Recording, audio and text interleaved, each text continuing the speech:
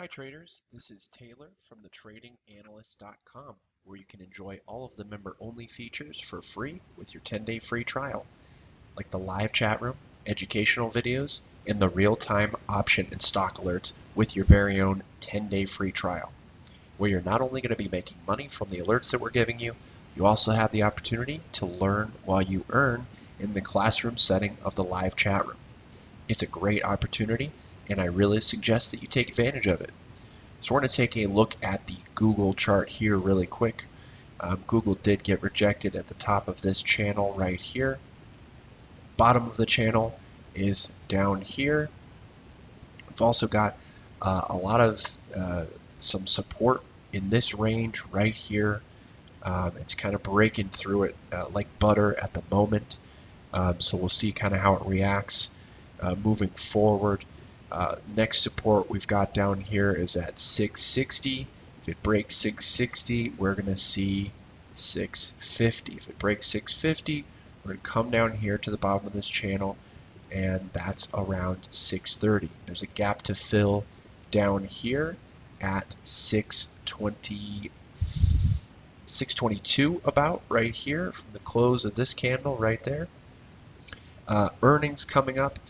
This is not exactly the kind of action you want to see heading into earnings. You got to think that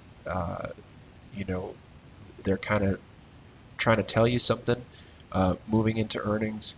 Again, earnings is always a gamble, but if you are playing the earnings, I would definitely be concerned that Google is acting this way before earnings.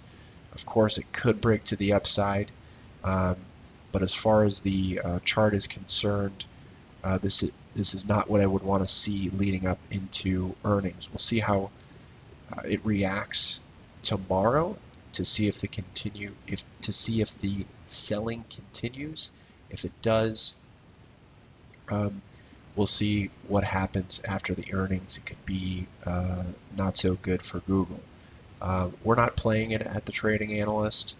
But just kind of pointing out these levels to look for. If it does break to the downside, we've got some pretty major support down here at between 550 and 560. Okay, to the upside, there's not really any resistance after 700, so I can't really give much targets for that.